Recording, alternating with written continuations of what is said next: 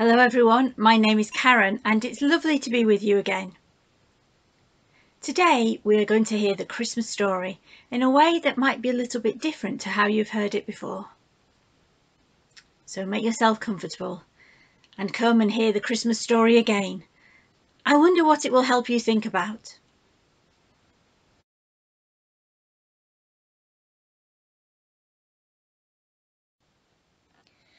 Prophets are people who come so close to God, and God comes so close to them, that they know what is most important. They pointed the way to Bethlehem. They didn't know exactly what was going to happen there, but they knew this was the place. Stop, watch, pay attention. Something incredible is going to happen in Bethlehem. This is the Holy Family. This is the Mother Mary. This is the Father Joseph. Maybe a donkey was with them. The Holy Family are on the way to Bethlehem. Mary was about to have a baby. It's very hard to walk very far when you're about to have a baby. Maybe she walked, and maybe she rode. Joseph was with her. I wonder if they were the last people coming up the road to Bethlehem that night. When they got to Bethlehem, they couldn't find anywhere to stay, so they slept in a stable.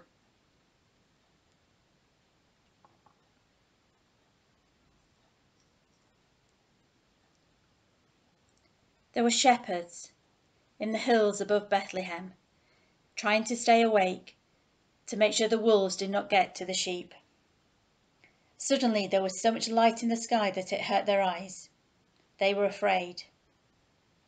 When they could hear something besides their own hearts beating, they thought they heard singing in the sky.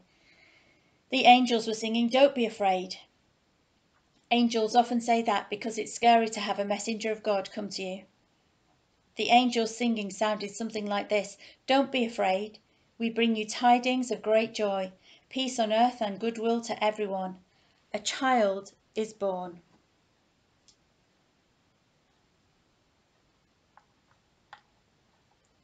Go, hurry, run to Bethlehem to see this child who will change everything.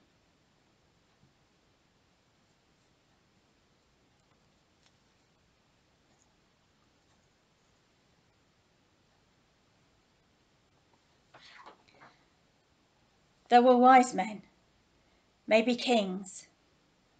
They came from far in the east, and they were so wise that people thought they were magic. We get our word from magic, from their name in their own language, the Magi. Of all the things they knew the most about the stars. They knew where each star was supposed to be at each time of year. Suddenly, they saw a wild star. It was not on any of their star maps. It went where it wanted to go. It did not stay put. They decided to follow the wild star to see where it was going and what it wanted to show them. They followed the star all the way to Bethlehem.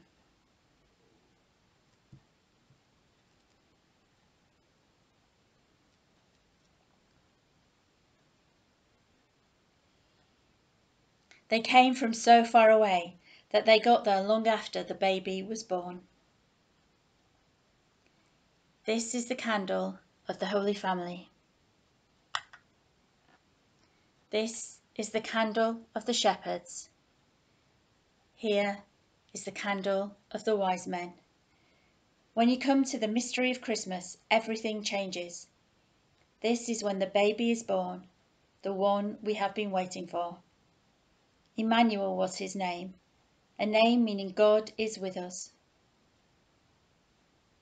This is the Christ candle. Now let's enjoy its light too. You can always feel the Christmas light. Anywhere you go, you can come close to it.